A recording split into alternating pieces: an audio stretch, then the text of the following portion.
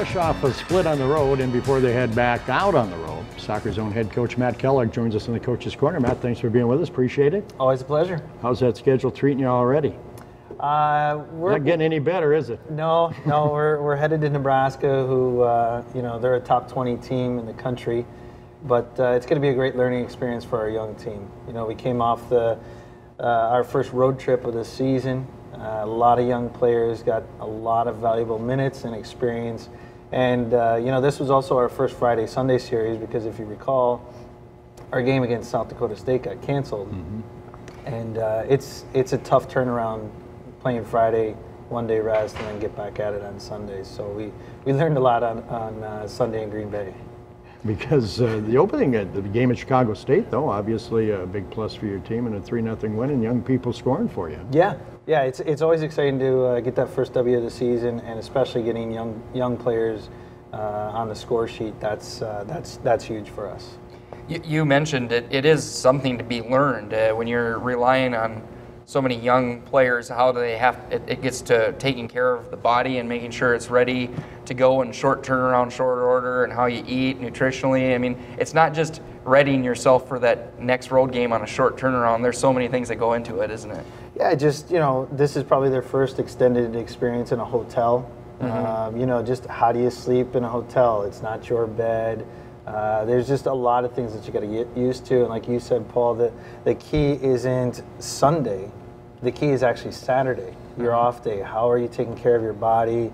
Balancing the homework, all those things. That's a skill in itself. It's not just, can you pass and trap? It's can you deal with everything else that's going on in the season. Did you think that played a factor at all in Green Bay, or was it just they're that much better? Well, you got to tip your hat to Green Bay. They're a good team. I think they're going to get a lot of W's this year.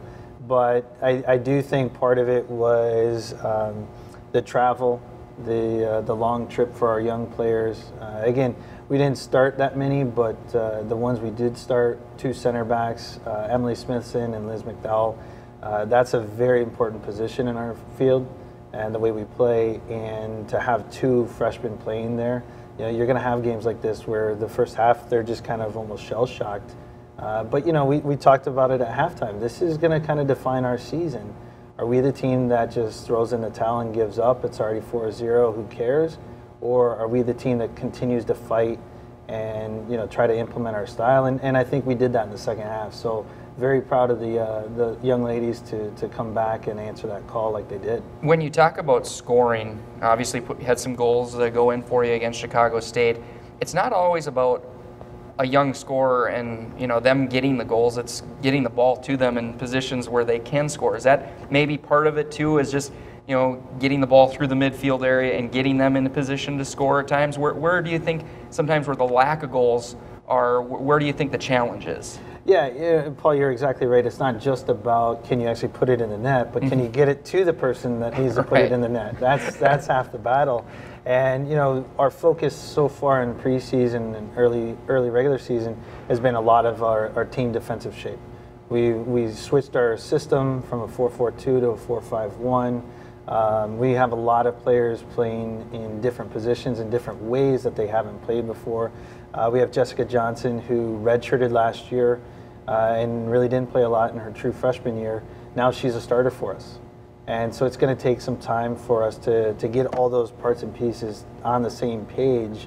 We don't have the luxury of some other sports where you can call a timeout or coaches send in, a certain play. It's you got to be able to read it and